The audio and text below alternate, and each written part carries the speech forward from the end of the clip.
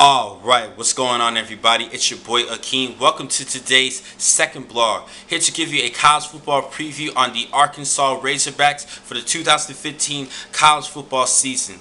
Now last year the Razorbacks went 7-6 and they had a huge bowl win over my Texas Longhorns in the Texas Bowl 31-7. Now Brett Bielema, the head coach for the Razorbacks, is looking to increase the wins this upcoming season. They went 6-2 last season in SEC play, and actually you should still respect this team because a couple of those games they actually were close in some of those losses. Now they do have a couple of key starters coming in on the offensive side. They do have the return of Brandon Allen, who had 20 touchdown passes last season with 5 interceptions, doing a great job in that touchdown interception ratio. Hopefully he can keep it up. But they actually have the best tandem in college football, possibly in college football, but definitely in the SEC conference, and Jonathan Williams and Alex Collins. Both these two players have rushed for over 1,000 yards last season in this tough SEC conference. This is definitely the best tandem in the SEC,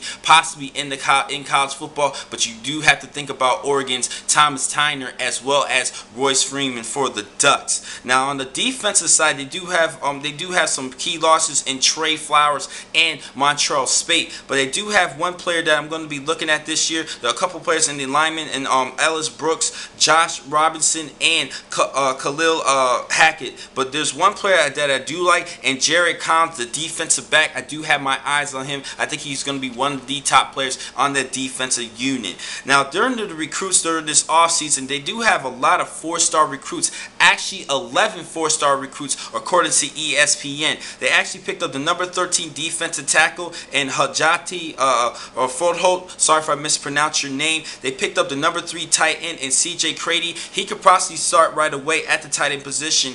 And the number 20 offensive guard and Jalen Merrick. He's 6'4", 330 pounds. Huge size for the offensive line, but the speed, he needs to get that speed up to par, so possibly he could lose just a little bit of weight, but get that speed in order to become an effective pulling guard in the near future for the Razorbacks. Now this season, this is the team that I'm actually going to pick as my SEC sleeper. I have them going 8-4 this year. That is a huge record. That's a huge improvement in my opinion. If they go 8-4, I think that Bielema, that will be a successful year, and I think they could possibly sleep their way into the SEC championship. But you still have Alabama, you still have Auburn, and you also still have like Ole Miss and Mississippi State. Those are some tough matches, but I believe with this Razorback team, I think they work together as a unit. That's what I like about on the defensive side. Despite the fact that they did lose their top 2 players, I think that this team could definitely turn things around and win the SEC West and get to the in the SEC championship. But I'm not going to guarantee that, but they are my sleepers for this year. Now the next time to catch you guys will be in just a couple of minutes. I have more blogs for you for the SEC conference today. Thank you for watching this blog. I'm your man Akeem McCall. Be easy.